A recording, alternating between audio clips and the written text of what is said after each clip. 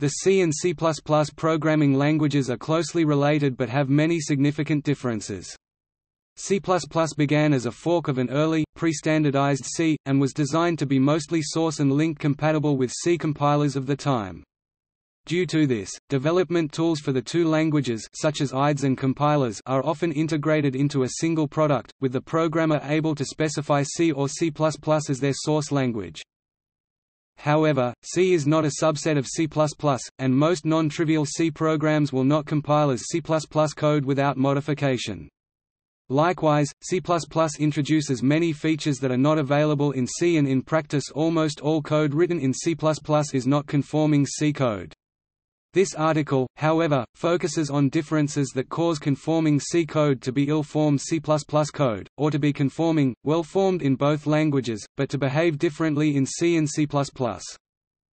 Bjarne Stroustrup, the creator of C++, has suggested that the incompatibilities between C and C++ should be reduced as much as possible in order to maximize interoperability between the two languages. Others have argued that since C and C++ are two different languages, compatibility between them is useful but not vital. According to this camp, efforts to reduce incompatibility should not hinder attempts to improve each language in isolation. The official rationale for the 1999 C standard C99 endorsed the principle of maintaining the largest common subset between C and C++, while maintaining a distinction between them and allowing them to evolve separately, and stated that the authors were content to let C++ be the big and ambitious language. Several editions of C99 are not supported in the current C++ standard or conflicted with C++ features, such as variable length arrays, native complex number types, compound literals, and designated initializers. The list initialization syntax of C++11 generalizes the functionality of C99 compound literals, although with some semantic differences. Designated initializers are planned for C++20. The restrict type qualifier defined in C99 was not included in the C++03 standard, but most mainstream compilers such as the GNU Compiler Collection, Microsoft Visual C++, and Intel C++ compiler provide similar functionality as an extension. On the other hand, C99 reduced some other incompatibilities compared with C89 by incorporating C++ features such as comments and mixed declarations and code.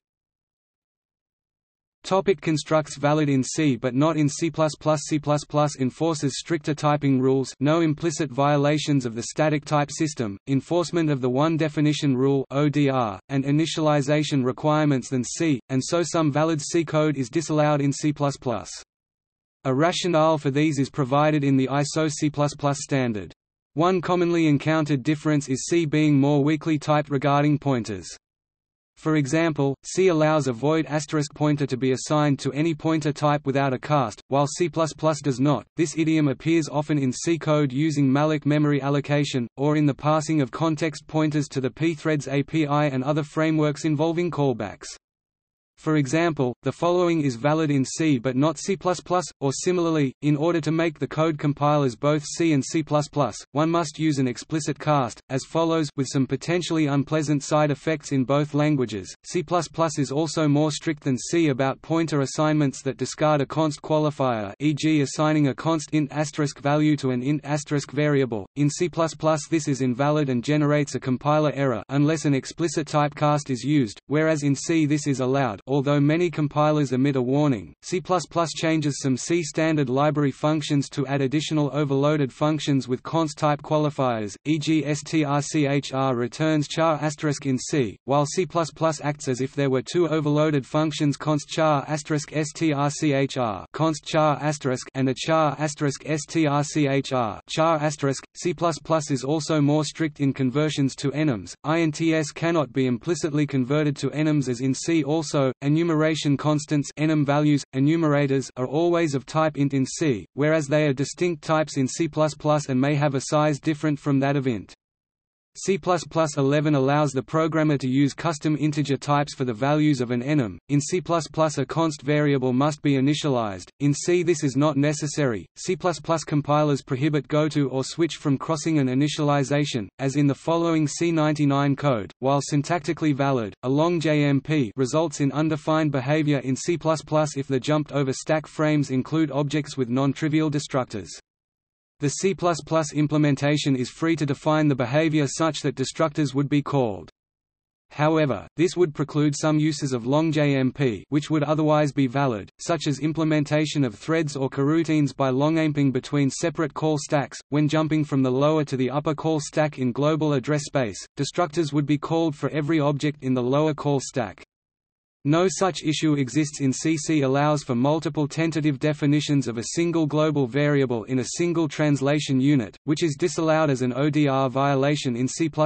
C allows declaring a new type with the same name as an existing struct, union or enum, which is not allowed in C++, as in C. Struct, union, and enum types must be indicated as such whenever the type is referenced, whereas in C++ all declarations of such types carry the typedef implicitly.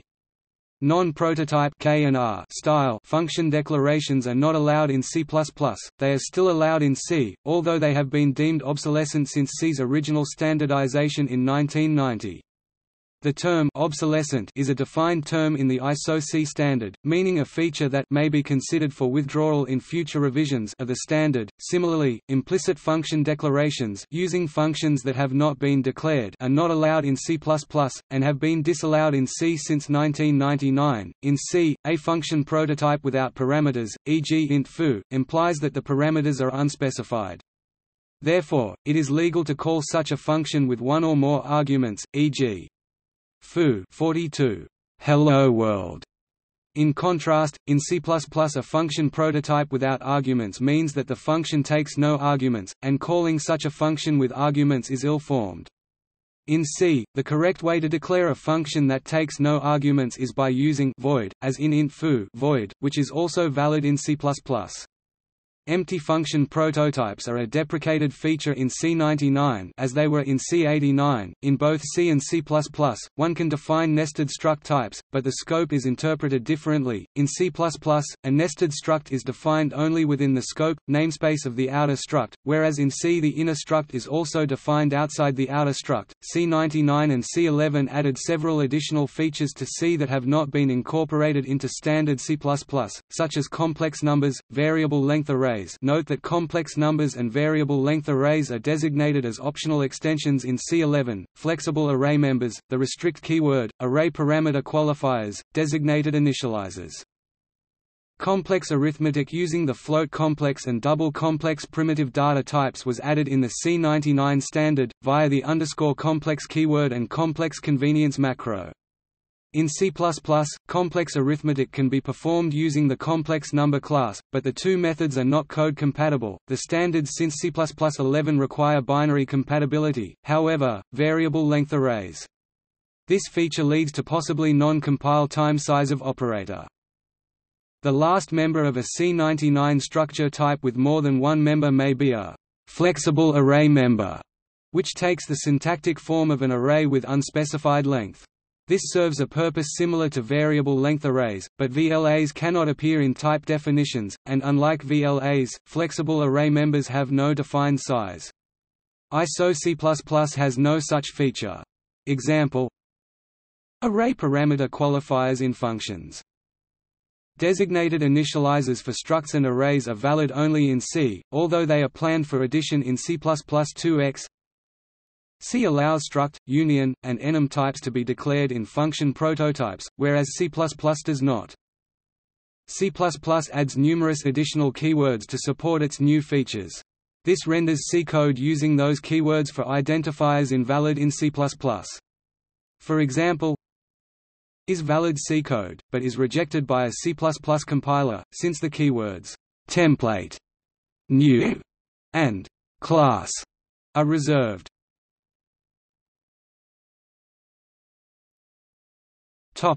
Constructs that behave differently in C and C++.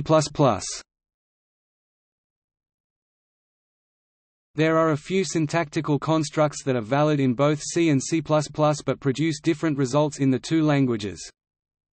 Character literals such as a are of type int in C and of type char in C++, which means that size of a will generally give different results in the two languages. In C++, it will be 1, while in C it will be size of int. As another consequence of this type difference, in C, a will always be a signed expression, regardless of whether or not char is a signed or unsigned type, whereas for C++ this is compiler implementation specific. C++ assigns internal linkage to namespace scoped const variables unless they are explicitly declared extern, unlike C in which extern is the default for all file scoped entities. C distinguishes two kinds of definitions of inline functions: ordinary external definitions where extern is explicitly used, and inline definitions. C++, on the other hand, provides only inline definitions for inline functions. In C, an inline definition is similar to an internal, i.e. static one, in that it can coexist in the same program with one external definition and any number of internal and inline definitions of the same function in other translation units, all of which can differ. This is a separate consideration from the linkage of the function, but not an independent one. C compilers are afforded the discretion to choose between using inline and external definitions of the same function when both are visible. C++, however, requires that if a function with external linkage is declared inline in any translation unit, then it must be so declared and therefore also defined in every translation unit where it is used, and that all the definitions of that function be identical, following the ODR. Both C99 and C++ have a Boolean type bool with constants true and false, but they are defined differently. In C++, bool is a built-in type and a reserved keyword. In C99, a new keyword, _bool, is introduced as the new Boolean type. The header std bool, h provides macros bool, true and false that are defined as _bool, 1 and 0, respectively. Several of the other differences from the previous section can also be exploited to create code that compiles in both languages but behaves differently. For example, the following function will return different values in C and C++. This is due to C requiring struct in front of structure tags, and so size of t refers to the variable, but C++ allowing it to be omitted, and so size of t refers to the implicit type def. Beware that the outcome is different when the extern declaration is placed inside the function, then the presence of an identifier with same name in the function scope inhibits the implicit type def to take effect for C++, and the outcome for C and C++ would be the same. Observe also that the ambiguity in the example above is due to the use of the parenthesis with the size of operator. Using size of t would expect t to be an expression and not a type, and thus the example would not compile with C++.